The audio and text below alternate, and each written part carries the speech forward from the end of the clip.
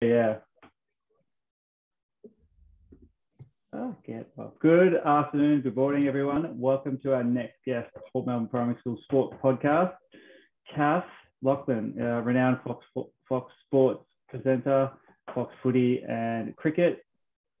She moved from Sydney to join Fox when she was 20 and has gone on to a very successful career covering mainly cricket and AFL.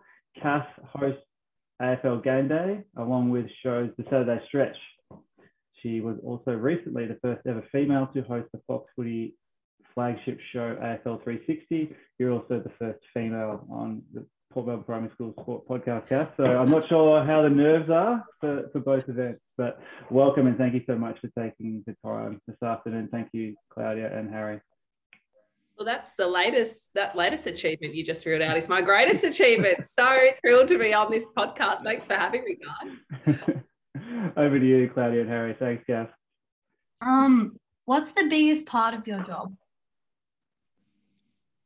The biggest part of my job, I think the biggest part is research, because whenever I go to a game or I go to the Fox Footy studio in Melbourne, you've got to be ready to go, and it's get into makeup and then get on set and do your job. So I think the biggest part is research in the lead up, and I often do that at home. That's researching players who might be featuring in the game you're covering, or researching about certain news stories. For example, today it's all about Toby Green and should he be suspended or not? How many weeks should he be suspended for? So you've got to do your research in terms of looking at past incidents and seeing who else may have touched an umpire and what sort of suspension did they get. So a lot of it is being prepared and knowing your stuff so that you're not nervous on air. You always get a few butterflies, but the more researched you are on air, the more relaxed you are and the better job you'll do. So I'd say the biggest part of my job is research. Yeah. You have the most terrifying job. I think I'm going to cut you off there, Harry, Claudia. To speak on TV live as it's going is, yeah, I could not do it. It's how do you cope with that? Yeah. Is that something you grew up wanting to do, or how did you develop that skill? Yeah, it is nerve-wracking. I always enjoyed drama at school. I always enjoyed, my two favourite subjects were drama and PE.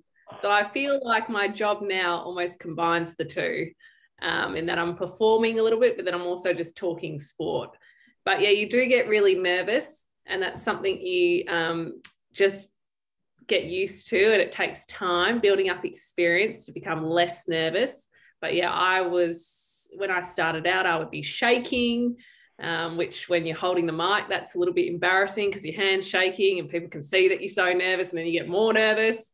And also, I think when you start out and you stuff up, you think it's the end of the world, and it's really not. It's making mistakes is good because you learn from them, and it makes you a better journalist in the long run. So yeah, I remember one time on air I was meant to say fighting and I said farting, and so that was really embarrassing, and that got a lot of traction, and I've never lived that down. So you've got to make mistakes, and no matter your career, you're going to make mistakes in the early days, and don't think it's the end of the world. It's going to make you a better person, or whatever your chosen job is. So yeah. What challenges do you face while presenting on national TV? Oh, I think she just probably touched on that, yeah. That's a good question. There are a lot of challenges, Harry. Probably the biggest challenge in television is when something goes wrong. So for example, I might be interviewing you, Harry, on a show, and then all of a sudden, Harry, you don't turn up, or your internet cuts out and we lose you. But I'm on air and I've just told the audience that Harry's coming up and I'm interviewing Harry, and Harry's about to join us shortly, and then all of a sudden you're gone. And you've got to find a way to not freak out and just to reassure everyone that everything's fine. We're getting to Harry shortly, but we're going to talk about Claudia now. And you go on to talk about Claudia. And so that's probably one of the challenges, is making everything seem seamless and smooth when sometimes it's not so seamless and smooth off air, and you've got a lot of people yelling in your ear saying, Harry's gone, you need to go to Claudia. And, you know, there's all these noises in your ear when you're trying to act calm and casual on air. So that's probably one of the biggest challenges. Mm-hmm. What made you want to do journalism? I always loved English at school. I loved writing. So English, and as I touched on, drama and PE were my favourite subjects. And so I think the idea of being on presenting on television, but also writing and doing articles and features and interviews on people, that all really appealed to me. So I think it was a combination of English, drama, PE, and I kind of led to journalism and then eventually to sports journalism. Yeah, why did you choose sports journalism over like other sort of types? Well, I did actually start at a radio station doing general news, and I found it really negative, Harry, because you're talking a lot about deaths, car crashes, diseases. For example, now you'd be talking about COVID every day of the week. Whereas I always loved sport. My two favourite sports were, like you, AFL and cricket. And I thought how cool that would be, really positive and exciting to always talk about sport. So I think that's what led me to sports journalism over general news. Do you support a team in the AFL? Sure do. Fremantle. Haven't had a lot of success though, Claudia. So, but I'm a loyal person, so I've stuck with them. And yeah, Dockers are still my team. But it's funny when you work in journalism, in sports journalism, you stop going for a team so much and you start going for more individuals. You might interview a player or a coach, and then you get a bit invested in their story and their career, so you all of a sudden want to see their team win. But in terms of who I grew up supporting, loved Freo. Yeah. What were your favourite subjects at school? Yeah, so definitely English, drama, PEs I touched on. What else did I? No, you know what? I wasn't a very good student, Harry. I just always loved being outdoors and playing sport. So PE was definitely my favourite subject, anything sport related. Hated maths, hated science. So yeah, I've got nothing other than PE, English and drama. They are my sports. That's not the mail I've got, Kath. I heard you're an exemplary student. So the person who's given me my notes, my pre-show notes, I'll have to have a word to, because they're not correct from what I'm hearing from you. She must be a close friend, yeah. Were you a sport captain as well? I was sport captain. Yep. Yeah. I was sport captain in year 12. And I loved it. I loved it because I found that everyone was happy when they were playing sport. So it was a pretty easy gig just to encourage everyone to get involved in sport at school, be active, be healthy and happy. So yeah, I loved being sports captain at school. What advice would you give to these sports captains? We had Tom on before and he talked about being authentic as a leader, and I work with the year 6 leaders at school and especially these two. What advice would you have for them with their leadership? Yeah, I think it's good to pick other people's brains and to try and learn what makes a good leader. But at the same time, what's going to make you a good leader is being yourself. So if you're more someone who likes to lead by actions rather than words, then do that. If you're one who thinks people need a bit of tough love to be the best version of themselves, then be that kind of leader. Or if you're a more softly spoken person, stay true to that. So I definitely think be yourself, but also always try to be a better version of yourself. So I think you can always seek out advice, always have a mentor. I think having a good role model in your life is going to help, whether it's a family member or a close friend or someone at school, a teacher. That's always going to help you in the long run. Yeah. Thanks, Kath. Is that it? No, there's more. Let me just find it. Okay. What was your first big break in journalism? Oh, first big break. I think, Harry, when I got told I was reading Fox Sports News when I was about 21, I think I was. And I remember it clearly. It was a Saturday afternoon, 4 p.m. bulletin I had to read, and I was so nervous. But luckily it went okay. And I think it's when you're most nervous in life situations, that's when you achieve some great things. And you have to be a bit nervous and make yourself a little bit uncomfortable at times, I think, to become a better person and to get ahead in life. And so I was very nervous that day. I remember I was shaking under the desk and my mouth went all dry and I was just almost wishing I wasn't there. But then when I got through it and realised I'd done it, it was one of the best feelings. And I think that instilled in me a lot of confidence that I could do it, and that perhaps I did have a long future ahead of me in TV. That sounds what I'm like, Kath, but that's when I'm doing sporting events or assembly, not on a national audience. So it's good to know that you go through that as well. It just mine's on a much smaller scale. We all get nervous. Who are your favourite professional athletes to watch? Oh, I've got so many. I can't narrow it down. I mean, right now, we all love Dustin Martin, don't we? He's one of the best players to watch. I don't think you have to be a Richmond fan to enjoy watching Dusty. Cricket, I love Pat Cummins. I also,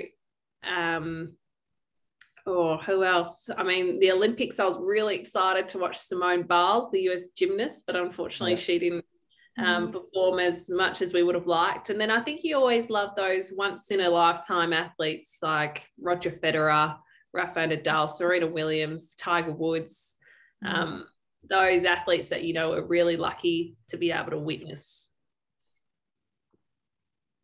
Sorry, I gave you a few there. I didn't really say my one favourite, but I couldn't choose. Sorry.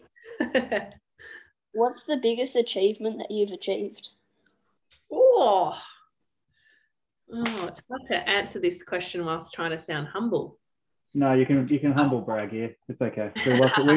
Honesty, not modesty. Yeah. In terms of my career, definitely I think hosting AFL 360, because I've been a fan of the show for so long. I'd grown up watching it. I've been in awe of Jared Waitley and Mark Robinson, and I used to watch 360 with my brother back when I was your age, going to primary school and high school and watching 360 every night to get my footy news. So I think to actually present the show for the first time was probably my greatest achievement to date in my media career, no doubt. Outside of football, who's your favourite team? Outside of football, well, you've got to go the Aussie cricket team. I mean, everyone's got to get behind our Aussie cricket team. There's only one. I also, and that's men and women. I also love the Matildas female soccer team, because I think they're so entertaining to watch. They're so popular, and everyone gets right behind the Matildas, as we saw at the Tokyo Olympics, and especially that game where they beat Great Britain. I think it was 4-3. It was an epic game. Sam Kerr, the hero again. So I think perhaps the Matildas, I'm going to go, Harry. Interesting you say that, Kath. My co-worker, Miss Janelle, she is interviewing someone from the Matildas. So stay tuned around, see who that is on Wednesday. I'm not sure who it is. She hasn't told me. So, Okay. Oh, can't wait. There's big names on the podcast. Yeah, I know. This is the podcast. My first foray into it started all right. I've had some big names. That's great. Well, I'm glad I chose the Matildas. Who do you look up to? Oh, I've got so many people I look up to. And I think that's the beauty of working in this industry, the media industry. There are so many different personalities and different commentators and hosts. I love Mark Howard, who commentates on the cricket. He also does a fair bit of footy now on Fox Footy. He's been a bit of a mentor and a good friend to me.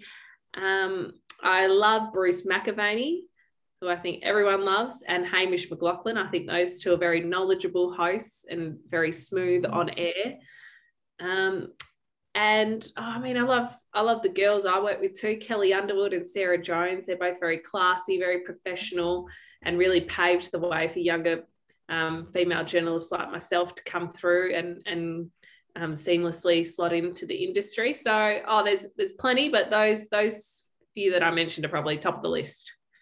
Just a few. And lastly, did you ever play footy as a kid? And what sports were you into?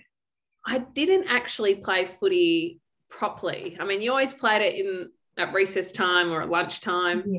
Yeah. The boys and girls always used to play footy at our school, primary school, but it wasn't such a big thing, female footy back then, which is why I love seeing the growth of the AFLW now. But my sports were, I loved netball. I was a gun GA and centre. And I took swimming pretty seriously as well. I was a competitive swimmer for a while there too. So, but I loved water polo. I got into a lot of sports during school days, which is the beauty of school. You can do all sorts of sports, and I think everyone should give it all a go. I did tennis as well. So yeah, a bit of everything, but swimming and netball were probably my two favourite sports as a kid. Yeah. Thank you. That's it. That's it. Just on that, as a swimmer, now you were a very good athlete. Now I have a mate who refers to himself as Hollywood, and he has Hollywood. Yeah, that's the type of operator he is. Now he's completed the Rottnest Island swim, I think, in a relay in a group of 4. Yes. And it's quite a lengthy swim. Can you share your experience? Because when I found out you'd done that swim, it was like one of the first things I wanted to hear you talk about, because that is, have a listen to this, kids, a phenomenal achievement. And yeah, please share that. It is a long swim. It's 19.7 kilometres from Cottesloe Beach to Rottnest Island, and I did it solo. And Sorry, so it took me. Did you hear that, kids? Solo. Did it by herself, not running, swam nearly 20 Ks. That is, it's I went on a boat for that. You were on a boat for that? Yeah, it's a fun day in WA. It's one of the biggest events on the WA calendar. It's so much fun. And I think, so it took me 5 hours and 45 minutes, I think, to do it. And on my day, I copped a pretty choppy day, so it wasn't too pleasant. But at least when it's choppy, it means there aren't too many stingers. So you have one or the other. So luckily I didn't get stung so much, but it did make the swim a lot harder. But yeah, it was a bucket list item. I always wanted to do it because growing up in Perth, the Rotto swim is one of the most talked about events. And so I did it. I was so glad I did it. And when I got to Rottnest, I thought, thank goodness I'm all in one piece. And I'm never swimming through those shark-infested waters again, because there are so many sharks around off the coast of WA. I kind of want to slap myself for doing it. But it was a very, very fulfilling achievement. And yeah, I'm glad I did it. Did you have hopes of being a professional athlete or a swimmer? You did touch on you doing professional, like squad swimming. Did you want to be an athlete, or did you, like, I know you said you did journalism as well. Did you want to be an athlete? Yeah, I remember I always used to watch the Olympic trials and think, how cool would it be to go to an Olympic Games, and maybe I could go there for swimming. But then when I was about 18, I probably realised I wasn't that good enough. And the next best option was to be a journalist at all the big sporting events. So I pursued my career, and I'm really glad I made that decision, because I've had an awesome time as a sports journalist so far, and hope for it to continue. Awesome. Thank you so much, Kath. Thank you for taking the time this afternoon. No worries, guys. It's been an absolute privilege to be on this very talked about podcast. So thanks for having me. Actually, one more question before you go. Sorry, because it is National Health and PE Day on Wednesday and we're in lockdown at the moment. What's your sort of routine in the morning, or your physical activity routine that you might have to keep you in a good place, good headspace at the moment, because it is quite challenging? Talk us through your day. Well, I always like to get up. I always like to get up and exercise first thing in the morning. And I love running. I also love swimming, as I've touched on, but because of the lockdowns in Melbourne and stuff, and you can't go to pools, and I'm not as tough as your teacher here, and I don't like swimming in the bay because I think it's too cold. So I tend to go for a run as soon as I get up. I love running for 10K or so, and just listening to some music, and I feel like that's a perfect start to the day. And then I also like to do a bit of an at-home workout with some weights and some resistant bands. I think staying fit and also exercising for me just keeps me in a really good mental mindset and keeps me positive, which is so crucial during lockdown. So, yeah. Thank you so much, Kath. Really appreciate spending time on here this afternoon. And thank you so much, Harry and Claudia, spending time outside of school hours to be here in this podcast. So thank you so much. Thanks, everyone. Great questions, you guys. And if I can ever help you in the future, you just sing out. Actually, while you are here, lastly, you were meant to present the cup for the Tommy Lath women's competition. Yes. So that's what I had planned. So the girls who did want to play in the Tommy Layup Cup, Kath was going to be our special guest to present it. So hopefully next year, girls in year 5, if you're listening, Kath might be there to present that. Can I put you down for that? Yes, lock it in for 2022. Thank you so much. No worries. Thanks, guys. Thank you. Bye. See you later.